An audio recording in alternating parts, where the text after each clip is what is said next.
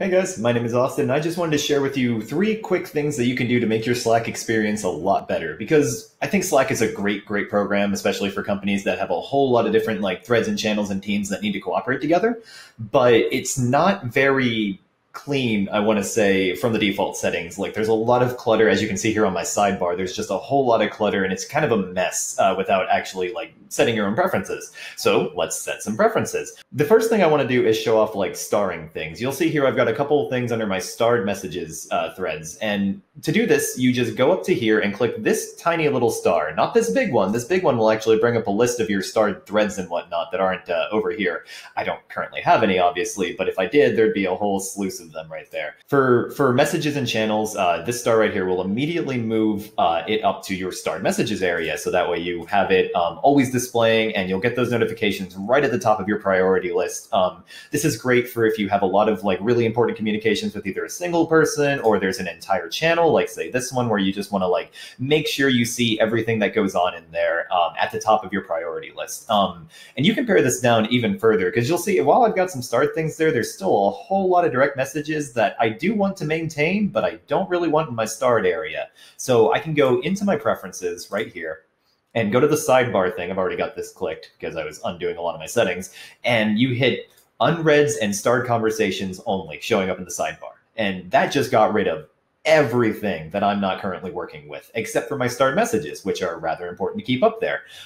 This will be, so if somebody direct messages me right now, which I'm hoping somebody does just for an example, it'll automatically just pop up with their name, or in the channel, it'll pop up with the channel name and a 1 or 2 or however many messages that I need to read. This makes it a lot more easy to keep track of the important things you want and to filter out all of that clutter.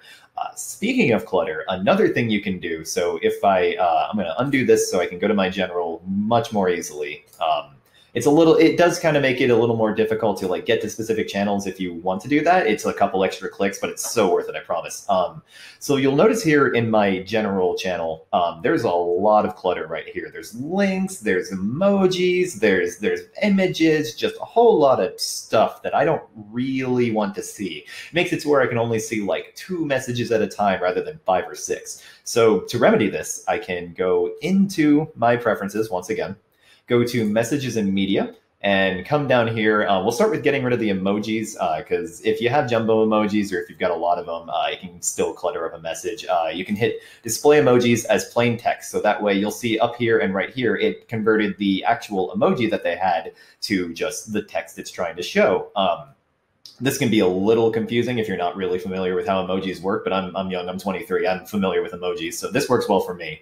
But the main bulk of it, to get rid of those awful images and all those horrible previews you don't really want to see, disable all of this stuff.